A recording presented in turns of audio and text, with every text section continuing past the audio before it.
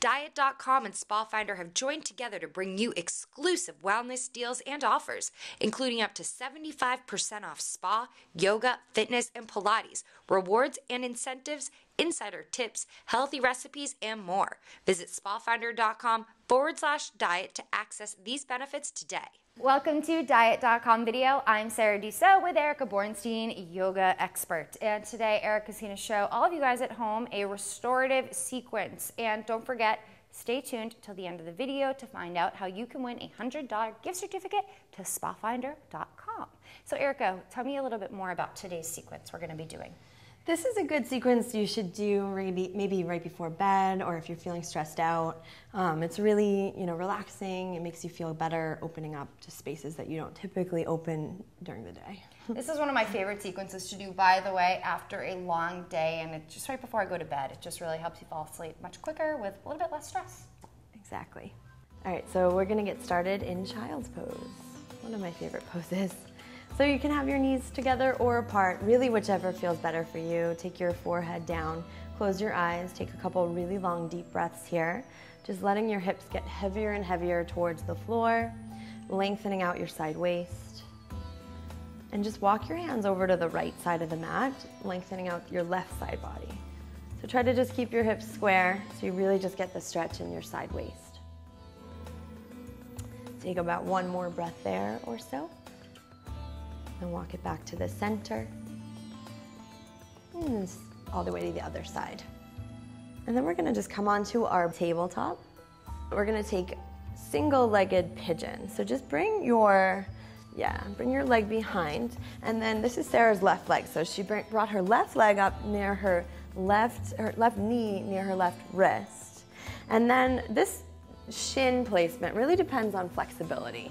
So, kind of start, if you're newer, it would be a little bit closer. You kind of inch your shin out towards the front of the mat, the more and more flexible you get.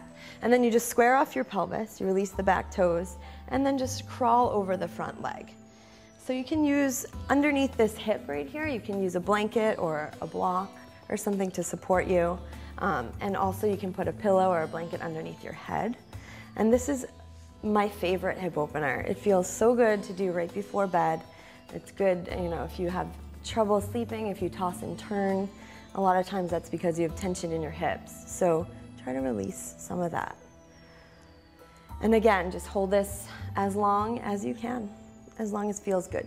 So just to get into the other side, just press your hands underneath your shoulders, tuck the back toes, and then just switch your legs. So the right knee would now come to the right wrist. Kind of inch off that front foot to your own degree of flexibility, square off the hips, and then lower down over that leg. So exactly the same thing, just releasing where you can. Breathing into that hip, breathing into whatever feels tight.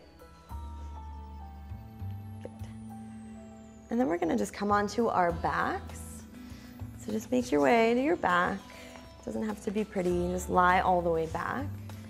And we're gonna take a spinal twist. So a supine spinal twist always feels so good. So we're just gonna take the right knee into the chest, the left leg is straight.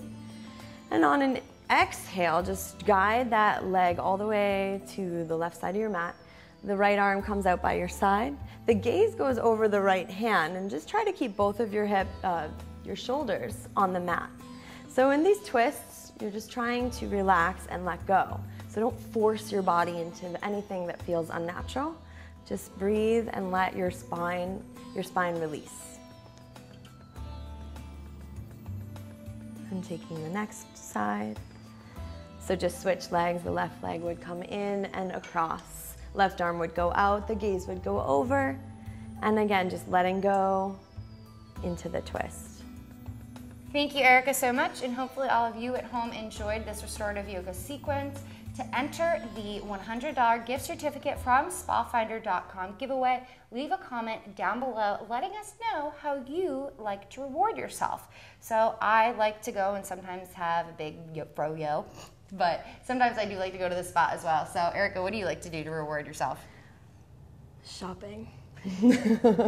So I know one thing that's popular with girls is a girls' day at the spa, or even men. Men enjoy a good massage, a sports massage to get at those knots in your back. So let us know how you reward yourself down below to enter the $100 gift certificate giveaway from SpaFinder.com. Check out our other yoga videos featuring Erica, and we'll see you soon. Bye.